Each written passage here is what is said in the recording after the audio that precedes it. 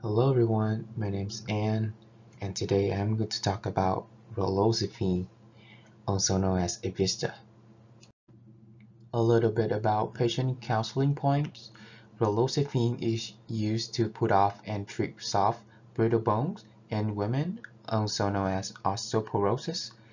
It is used to help prevent breast cancer in women. Patient can take Raloxifene any time of the day without regard to meals. Patients should be instructed to take supplemental calcium or vitamin D while on raloxifene. There are few common side effects of raloxifene such as sweating, headache, nausea, abdominal pain, diarrhea, muscle pain, and also trouble sleeping. A little bit about raloxifene. It belongs to the selective estrogen receptor modulator.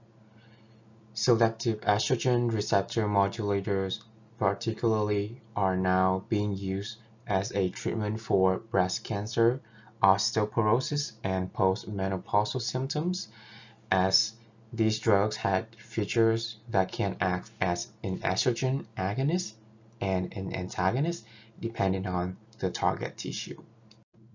So how does raloxifene work? Raloxifene is an estrogen agonist and antagonist, as we know from previous slide. The binding of raloxifene results in activation of estrogenic pathways in some tissues and blockade of estrogenic pathways in the others. Raloxifene acts like an estrogen agonist in the bone to prevent bone loss.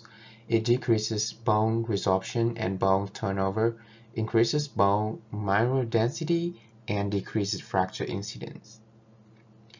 Raloxifene has estrogen antagonist activity to block some estrogen effects in the breast and uterine tissues.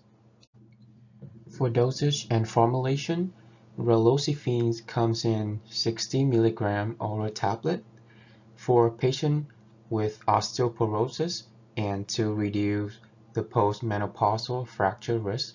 The dose will be 60 mg once daily. And to reduce the risk for invasive breast cancer in postmenopausal females, the dose will be 60 mg once daily. A little bit about dose adjustment. There is no renal and hepatic dose adjustment necessary in adult patients. However, we should be paying attention to patients who have moderate or severe renal impairment in which their creatinine clearance is less than 50. There are some important warnings and precautions of raloxifene. There are high chances that patients taking raloxifene will have deep vein thrombosis and pulmonary embolism. Women with active or past history of VTE should not take raloxifene. Raloxifene increased risk of death due to stroke occurred in a trial in postmenopausal women with documented coronary heart disease or increased risk for major coronary events. Due to the fact that raloxifene may cause fetal harm, raloxifene hydrochloride tablets should not be used in women who are or may become pregnant. For monitoring parameters, women who are on raloxifene should have their liquid profile checked due to the risk of hypertriglyceridemia. Mammogram and breast exam are also important.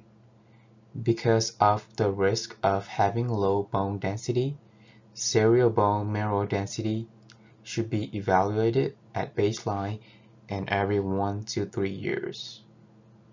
It's very important that we assess for any signs of thromboembolic events with patients who are on raloxifene. And that's it for my presentation. Thank you.